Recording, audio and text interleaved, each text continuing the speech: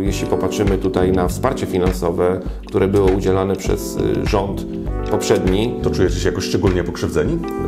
Tak, nie boję się tego powiedzieć. 2,5 miliona na remonty cząstkowe dróg. Na tyle nas dzisiaj stać. Ja zawsze podchodzę do wyborów z taką pokorą. 7 kwietnia to ten moment, kiedy wyborcy ocenią. Studio KK24.pl. Dzień dobry, Grzegorz Stępień. Gościmy dzisiaj Pawła Masełkę, starostę powiatu kędzierzyńsko-kozielskiego. Dzień dobry, panie starosto. Dzień dobry, panie redaktorze, dzień dobry państwu. Pan starosta dzisiaj odwiedził nas ze statuetką. Co to za nagroda? No, kolejny raz zostaliśmy tutaj wyróżnieni w rankingu Związku Powiatów Polskich, jeśli chodzi o powiaty do 120 000. Znaleźliśmy się w grupie laureatów, dokładnie na 7. miejscu. Tutaj bym chciał to podkreślić, że... Na 7. miejscu w Polsce? W Polsce, tak, dokładnie. Chciałbym podkreślić, że rocznie udaje nam się wejść do tej pierwszej dziesiątki, pomimo tego, że ostatnie lata, dla nas szczególnie jeśli chodzi o powiat kędzierzyńsko-kozielski, nie były łatwym czasem. I dla samorządów w ogóle nie były łatwym czasem. Ale panie redaktorze, szczególnie myślę, że dla powiatu kędzierzyńsko-kozielskiego, jeśli popatrzymy tutaj na wsparcie finansowe, które było udzielane przez rząd poprzedni. To czujecie się jakoś szczególnie pokrzywdzeni? Tak, nie boję się tego powiedzieć, bo tutaj liczby mówią same za siebie.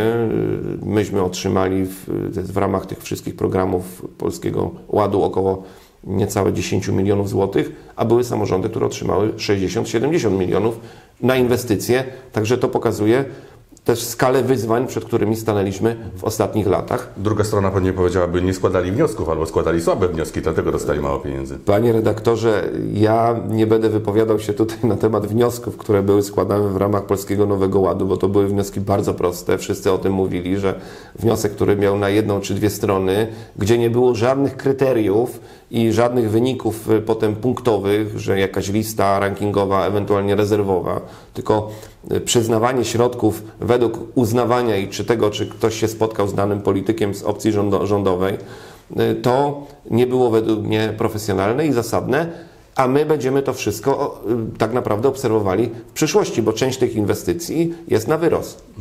Jak się układa taki ranking, panie starosto? Tutaj to wynika z pewnej analizy ekspertów. Kto przyznał tę nagrodę, no i na jakiej podstawie?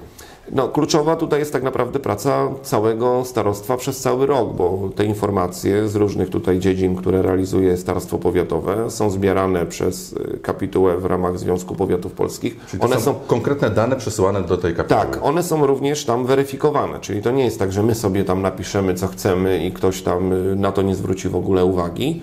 One są analizowane na miejscu przez właśnie tutaj tam gremium, które przyznaje potem te wyróżnienia.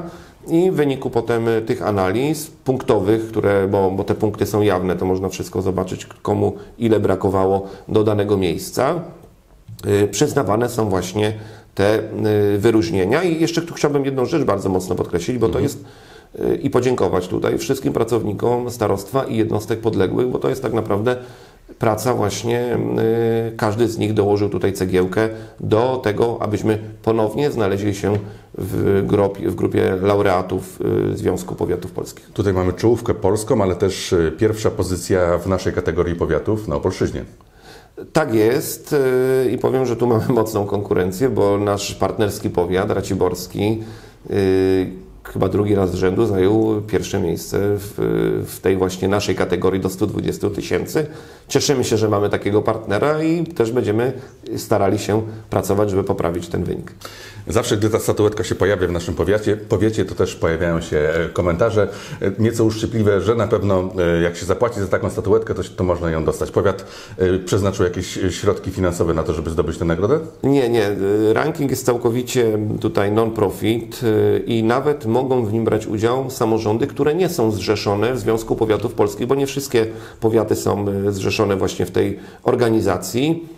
My nic za to nie płacimy, to jest, tak jak powiedziałem, wynik naszej ciężkiej pracy i powiem panu redaktorowi, że inni starostowie patrzą czasami z zazdrością właśnie, jak mamy spotkanie tutaj związku, że powiat kędzierzyńsko-kozielski znowu jest wśród laureatów. No to jest się czym chwalić. No i szczególnie miło, bo przyznanie tej nagrody nałożyło się na 25-lecie powiatu. Duża impreza za Wami, chyba jedna z największych w ogóle w historii naszego powiatu. Tak, chcieliśmy tak, żeby ta uroczystość, ten jubileusz odbił się takim szerokim echem, żeby mogli mieszkańcy również skorzystać. Po frekwencji możemy śmiało tutaj dzisiaj powiedzieć, że był to strzał w dziesiątkę, bo widać, że mieszkańcy Kędzierzyna-Koźla są spragnieni tego typu wydarzeń kulturalnych. Tutaj było akurat te wydarzenie z wysokiej, bym powiedział, półki. Filharmonia Zabrzańska w hali Azoty, która była pełna. Tak, no i tutaj gwiazda wieczoru, pani Walewska, także to wszystko, myślę, było dobrym jakby takim połączeniem i myślę, że mieszkańcy zapamiętają ten jubileusz i będą czekali na 30-lecie. Tymczasem, panie starosto, prawie wiosna za oknami, pogoda jest tak naprawdę już zupełnie wiosenna. No i tutaj nam się kłaniają jak co roku remonty dróg. No i znowu głosy od czytelników, że w niektórych miejscach nie wygląda to dobrze, między innymi ulica Damrota. Czy realizowane są już inwestycje związane z tymi remontami pozimowymi? Tak, jest już firma w terenie, wykonane już były prace między innymi w Koźlu na ulicy Łukasiewicza. Wiem, że wczoraj zbierany był asfalt na ulicy Mostowej, tam do wjazdu do Wordu. Jest Damrota również zaplanowane, mamy siatkę dróg, które są w kolejności tutaj przewidziane. My jako powiat przeznaczyliśmy na chwilę obecną 2 miliony złotych na remonty cząstkowe. Dodatkowo zarząd i radni zdecydowali o jeszcze dołożeniu 500 tysięcy, czyli to będzie w sumie 2,5 miliona na remonty cząstkowe dróg. Na tyle nas dzisiaj stać. I to od razu tutaj powiem, że przy takiej ilości dróg, jakim zarządza powiat, bo to jest prawie 250 km dróg, nie tylko w Kędzierzynie, ale również w gminach wiejskich, jest to dla nas spory wysiłek i żeby podsumować, to dzisiaj niestety, jeśli nie zmienią się zasady finansowania jednostek samorządu terytorialnego, szczególnie mówię tutaj o powiatach, to problem infrastrukturalny nie zniknie. Czyli jak rozumiem, zły stan wielu dróg powiatowych wynika przede wszystkim z braku pieniędzy. Oczywiście to nie jest tak, że my nie chcemy, bo to nic przyjemnego, bo ja te głosy również odbieram, jestem otwarty tutaj na spotkania z wyborcami, zresztą teraz w trakcie kampanii spotykam się z nimi bezpośrednio. Czy mój styl zarządzania jest też taki, żeby być blisko ludzi, być wśród ludzi, nie boję się tych spotkań. Nie unikam tych spotkań, jeżdżę również tymi drogami, bo to bym chciał tutaj bardzo mocno zaakcentować, że to nie jest tak, jak do mnie ktoś pisze, że jakaś tam droga, ona jest dla mnie całkowicie zapomniana. Pewnie nie. też panu staroście się zdarzyło przeklnąć pod nosem, bo chyba każdemu naszemu mieszkańcowi, gdy jedzie na przykład ulicą łączącą Cisową z Lenartowicami, no zdarzy się rzucić jakimś mięsem. Wiem, że tam drogi również już były robione, także tam już na pewno jest nieco lepiej. Tam w kierunku Sławięcic ta droga była również naprawiana, także mam nadzieję, że tam również już nastąpił pewien komfort i poprawa. Ja mówię o faktach, a fakty są takie, że dzisiaj większość powiatów ma problem z utrzymaniem infrastruktury drogowej. I tak jak powiedziałem wcześniej, kluczowe jest tutaj, żeby doszło do zmian w finansowaniu. Jeśli nie dojdzie, to naprawdę, Szanowni Państwo, ja chciałbym, żeby te drogi były wszystkie zrobione, bo my nie ukrywamy tych środków też gdzieś tam, nie wiem, w kasie pancernej, w banku, na jakichś lokatach. Mamy takie finanse, jakie mamy i staramy się z nimi zrobić jak najlepszy użytek. No to Związek Powiatów Polskich, poza przyznawaniem tych cennych nagród, ma również tutaj pole do popisu, żeby lobbować w nowych władzach państwowych o to, aby zmienić system jednak, tak, finansowania samorządów, w szczególności powiatów. Znaczy my to cały czas akcentujemy, bo teraz spotkania były z nową panią wojewodą, to pierwszym i kluczowym elementem to było finansowanie i mówimy tu o infrastrukturze drogowej. Dzisiaj największe wyzwanie to jest infrastruktura drogowa i druga rzecz, drugi filar to jest opieka zdrowotna, która jest również, bym powiedział, totalnie niedofinansowana, bo jeśli my mamy kontrakt na rok 2024 na poziomie, do czerwca, na poziomie roku 2023, gdzie wszyscy o tym wiemy, że za chwilę będzie podwyższony VAT na żywność, gdzie nawet emeryci otrzymują waloryzację na poziomie kilkunastu procent, a my mamy stawki z roku 2023. To jest po prostu jakaś abstrakcja. I jeśli tu nie nastąpią zmiany, no to niestety będzie to wszystko szło w takim kierunku, który będzie budził tutaj pewien niepokój. Panie starosto, wybory samorządowe już wywołane przez Pana przed chwilą. Które miejsce, który okręg, jak wygląda Pana start? No, tradycyjnie startuję tutaj z okręgu numer 1 do Rady Powiatu kędzierzyńsko-kozielskiego. Jest to jakby tutaj mój taki matecznik, nie ukrywam tego. Kampanię już zacząłem parę tygodni wcześniej, także myślę, że większość tutaj widzów dzisiaj, którzy oglądają naszą tutaj rozmowę, gdzieś mogło już zaobserwować moją aktywność w kampanii i w terenie. Staram się tradycyjnie prowadzić jak najmocniejszą kampanię bezpośrednią, żeby spotykać się z mieszkańcami, żeby z nimi rozmawiać, też mówić po prostu tak jak jest, bo nie mam zamiaru tutaj nikogo oszukiwać, wymyślać jakichś propozycji, które są nierealne do zrealizowania. Mówię prawdę, ale zawsze to podkreślałem i zawsze byłem otwarty na mieszkańców. Jakie pytania pojawiają się ze strony mieszkańców? Panie Masełko, co Pan zrobił przez te ostatnie lata? No i co Pan zamierza zrobić z pewnością, tak już generalizując, do tego się to sprowadza? Znaczy, no, infrastruktura drogowa na pewno. Tutaj szeroko pojęta oczywiście, bo to nie tylko drogi, bo to również powiat zarządza chodnikami, które są w mieście czy w gminach wiejskich, rozbudowa ścieżek rowerowych, ale też, jak mówiłem wcześniej, na przykład dostępność do opieki zdrowotnej, bo ta dostępność też jest tutaj, bym powiedział, na różnym poziomie, ale to nie są tematy jedyne, bo mamy edukację ponadpodstawową, mamy trudny rok, jeśli chodzi o nabór, bo zbliża się tak zwany pusty rocznik. Z 1200 dzieci w naborze będzie około 250, czy też kwestie związane z opieką społeczną. Tutaj mówię o DPS-ach, wsparciu rodzin, rodzicielstwa zastępczego szczególnie, czy też organizacji pieczy zastępczej i domów dziecka. Tutaj też obserwujemy mocny kryzys rodziny, dużo problemów, dużo wyzwań, na które musimy łożyć. Drużyna marzeń pojawił się taki termin właściwie ukuty przez prezydent Nowosielską podczas konwencji waszej wspólnej. Wspólny start to jest dobra droga w tych wyborach, czyli komitet pani prezydent Nowosielskiej, no i komitet Platformy Obywatelskiej. Tak zdecydowaliście kolejny raz z rzędu, no to chyba się sprawdza.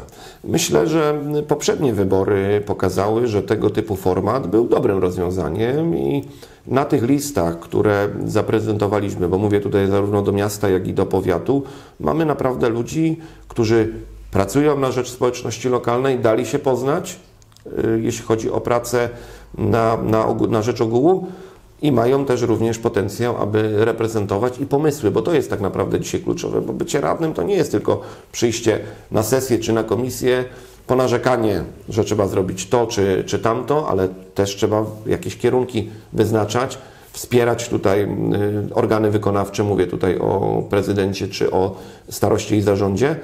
Także no, tego też oczekujemy i dlatego też mamy takich ludzi, którzy są w stanie zaproponować nam jakieś rozwiązania, nie tylko powiedzieć, że jest wszystko źle, ale co moglibyśmy zrobić, żeby było lepiej.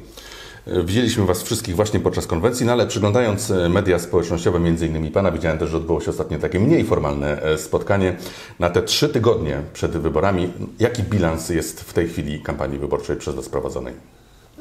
Panie redaktorze, no trudno mi troszkę powiedzieć, żeby mówić o całości, bo to wszyscy obserwujemy. Jedni kandydaci są bardziej aktywni, drudzy mniej. Wykorzystujemy tutaj różne formy przekazu, oprócz tych takich tradycyjnych, czyli jakieś billboardy, banery i ulotki. Myślę, że większość też istnieje w mediach społecznościowych, czy też w tych takich mediach elektronicznych, które funkcjonują na terenie Kędzierzyna-Koźla. Wszystko zależy od tego, kto jaką drogę sobie tutaj wybiera i też ile czasu może poświęcić na tą aktywność właśnie w terenie. Według mnie kluczowa jest tutaj kampania bezpośrednia, bo jeśli uściśniemy tą dłoń, jeśli spotkamy się z tym naszym sąsiadem, czy osobą, która nas w ogóle nie zna i przekonamy ją do siebie, to na pewno jest to wartość dodana. Ale na pewno podczas takich spotkań kampanijnych, wewnętrznych rozmawiacie też o Waszej konkurencji. Kogo się najbardziej obawiacie, jeżeli chodzi o tę właśnie konkurencję, o głosy mieszkańców? Ja myślę, że szanujemy wszystkich tutaj, bo przynajmniej jeśli chodzi o moją kampanię, to staram się nie prowadzić żadnej kampanii negatywnej. Opieram się tutaj jednak na pozytywnych relacjach, żeby budować tutaj jako całość. Szanujemy naszą konkurencję, bo dobrze jak jest konkurencja, bo jeśli by tej konkurencji nie było, jak obserwuję tutaj gminę Leśnica, gdzie na burmistrza nie ma żadnego chętnego, z 15 radnych w 14 okręgach jest tylko jeden kandydat, to powiem, martwię się o taką gminę, jeśli chodzi o kwestię właśnie społeczności lokalnej, tego społeczeństwa obywatelskiego i tego, czy to jest dobre rozwiązanie. Jeśli ta konkurencja jest, no to każdy musi się też więcej starać. To proste przełożenie z biznesu. Jeśli mamy jedną firmę, która nam świadczy te usługi, no to nie zawsze ta jakość jest taka, jaką byśmy chcieli. Jeśli mamy konkurencję i przekładając to właśnie na pracę naszych list, to jest to na pewno dobre, a mieszkańcy 7 kwietnia wybiorą swoich przedstawicieli i to jest tutaj tak naprawdę ten element i moment, kiedy mówimy sprawdzam. Spotyka Pan na tych swoich ścieżkach kampanijnych kandydatów z innych ugrupowań, z konkurencji politycznej? Tak, oczywiście i przeważnie są to raczej takie miłe spotkania i to bym powiedział przyjacielskie wręcz nawet, bo to tak jak powiedziałem, to nie chodzi o to, żeby, nie wiem, obrzucać się tutaj mięsem czy inwektywami. I tak gdzieś tam funkcjonujemy wszyscy w tym środowisku kędzierzyńsko-kozielskim. Wybory są jakimś jednym z elementów, który nie może jakby zaburzyć takiego funkcjonowania społecznego. To nie chodzi o to, żeby kogoś obrazić. Jest życie również po wyborach i tego też się trzeba trzymać. Po wyborach.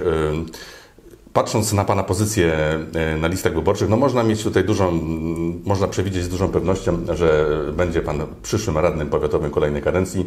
Pytanie, czy będzie chciał Pan ubiegać się po raz kolejny o funkcję starosty powiatowego? Bo przypomnijmy naszym czytelnikom, starosta w przeciwieństwie do prezydenta nie jest wybierany w wyborach, to radni ze swojego grona lub nie swojego grona, bo starosta nie musi być koniecznie radnym, wybierają po prostu nowy zarząd powiatu na czele ze starostą. Więc czy w Pana planach politycznych jest również ubieganie się o to, aby po raz kolejnym zostać wybranym? Panie redaktorze, szanowni Państwo, cieszę się, że Pan zadał te pytanie, bo ja zawsze podchodzę do wyborów z taką pokorą. 7 kwietnia to ten moment, kiedy wyborcy ocenią, czy moja praca, bo chciałbym tutaj zwrócić uwagę, że starostą nie jestem przez całą kadencję, prawda? Zastąpiłem tutaj panią Małgorzatę Tutaj, byłą wieloletnią panią starostę powiatu kędzierzyńsko-kozielskiego i ten wynik będzie jednym z takich pierwszych i kluczowych elementów, czy ewentualnie będziemy rozmawiali o tym, żebym był dalej pełnił tutaj tą funkcję zaszczytną dla mnie starosty powiatu kędzierzyńsko-kozielskiego. To jest jeden jakby element, bo jeśli te poparcie będzie znaczne, czyli element taki, że mieszkańcy mi tutaj ufają, to będzie karta przetargowa. To nawet nie chodzi o to. To będzie o to, że dobrze oceniają moją pracę. To jest jedna rzecz. A druga to arytmetyka powyborcza, bo tak jak pan redaktor tutaj powiedział, nie wiemy dzisiaj, kto wprowadzi swoich radnych do Rady Powiatu. Żeby tą większość uzyskać, to trzeba będzie na pewno najprawdopodobniej tu jakąś koalicję zawrzeć. My jesteśmy tutaj otwarci na pewno na rozmowy z przyszłymi radnymi i to będzie tutaj kluczowe. Wynik tych rozmów, które przeprowadzimy właśnie z przyszłymi radnymi. Ja jestem gotowy podjąć się tej pracy. Nie ukrywam, że ta kadencja będzie na pewno trudna, bo wyzwań jest wiele. Będzie super prosta, przecież macie swój rząd teraz. Na pewno samorządy również spod znaku tej ekipy, która tworzy rząd, być może będą miały łatwiejszą ścieżkę do tego, aby między innymi uzyskiwać więcej pieniędzy. Panie redaktorze, skoro wcześniej było trudno. Nawet jeśli będą środki, a nie zmieni się sposób finansowania, to może być problem z wkładem własnym na przykład do inwestycji, czy też bieżącą działalnością. Rozmawiałem z moimi kolegami ze Śląska. Mówią, otrzymaliśmy chyba 15 milionów na autobusy, bo tam powiat jest organizatorem transportu, ma własny PKS czy tam spółkę. Ale muszę do tego dołożyć 3 miliony własnych środków. Których nie ma za bardzo zaczerpnąć. Dokładnie. I to jest dzisiaj jakby tutaj kluczowe wyzwanie. No i plus wydatki bieżące, czyli te remonty cząstkowe dróg. To jest element nie inwestycyjny, tylko bieżących wydatków. Płace idą w górę, koszty życia idą w górę, musimy też tutaj zapewnić właściwą obsługę, także wyzwań na pewno jest bardzo dużo na tą kolejną kadencję i tutaj trzeba będzie wiele odważnych decyzji, myślę, podjąć. Ja jestem, myślę, do tego przygotowany, bo jestem osobą, która już ma doświadczenie. Mam pewne również pomysły. Mam nadzieję, że partnerów po stronie radnych również będziemy mieć takich, którzy będą gotowi podjąć te działania. No to przed Panem 2 kampanie. Dokończyć kampanię przed wyborami tymi powszechnymi, a potem kampania wewnętrzna wśród kolegów i koleżanek o to, aby ponownie być może zdobyć stanowisko starosty. Wybory prezydenta miasta. Zapytam o Pana opinię w tym temacie. Pytałem już o to Waszego przewodniczącego Michała Nowaka. On mówi, żeby się założył, że prezydent Nowosielska zdobędzie stanowisko w pierwszej turze. Pytałem Pana przewodniczącego Ireneusza Wiśniewskiego. On mówi, że jest dobrej myśli, też raczej pewnie. Jak Pan by obstawił dzisiaj wybory prezydenta miasta Kędzierzyna-Koźla? Ja nie będę się z Panem redaktorem tutaj zakładał, bo nie będziemy tutaj robić hazardu. Ja się też nie założyłem z Panem Nowakiem. To było jego wyzwanie. Nie będziemy tutaj promować hazardu, ale tak. Powiem szczerze, że akurat pani prezydent Nowosielska wydaje mi się, że tutaj jest zdecydowanym faworytem i cokolwiek byśmy tutaj mówili, ale nawet jeśli mówimy o naszych przewidywaniach, to ja zawsze mówię, patrzmy na to, co się udało zrobić. 9 lat prezydentury pani prezydent Sabiny Nowosielskiej plus radni, którzy tutaj funkcjonują i zarząd powiatu, który gdzieś tutaj współpracuje również z gminą. Jeśli chodzi o miasto, mamy naprawdę przepaść przed tym, co było 9 lat do tyłu. Mamy dzisiaj wielką inwestycję na polu południowym. Na dniach otwiera się tutaj działalność tej fabryki. Mówimy o ekooknach. Ekookien. Są plany, jeśli chodzi o budowę mieszkań. Jest potencjał rozwojowy. Oczywiście malkontenci się zawsze znajdą, którzy by mogli powiedzieć, że to nie działa lub to można by było poprawić. Nie da się wszystkich dróg zrobić w jednym roku, nie da się wszystkich elementów poprawić, ale ja miałem okazję uczestniczyć w części spotkań pani prezydent i wiceprezydentów z mieszkańcami i naprawdę wiele tych dużych tematów udało się załatwić. Dzisiaj zostaje jakaś droga dojazdowa do bloków, gdzieś tam trzeba poprawić odwodnienie. To już są te główne wyzwania, myślę, udało się nam tutaj pokonać i jestem przekonany, że pani prezydent Nowosielska, jak zostanie prezydentem, to dokończy swoją pracę, bo to będzie jakby ten ostatni element jej, tak jak powiedziała, że to jest jej ostatnia kadencja, żeby domknąć te zadania, o które umówiła się z mieszkańcami na tą ostatnią kadencję. Taka jest ocena pana starosty Pawła Masełki, a oczywiście wszystko w Państwa rękach. Widzimy się przy urnach już 7 kwietnia, gdy odbędą się wybory samorządowe. Panie starosto, ja dziękuję Panu bardzo za rozmowę. Moim Państwa gościem był Paweł Masełko, starosta powiatu kędzierzyńsko-kozielskiego. Dziękuję Panie redaktorze, dziękuję Państwu. Dziękuję.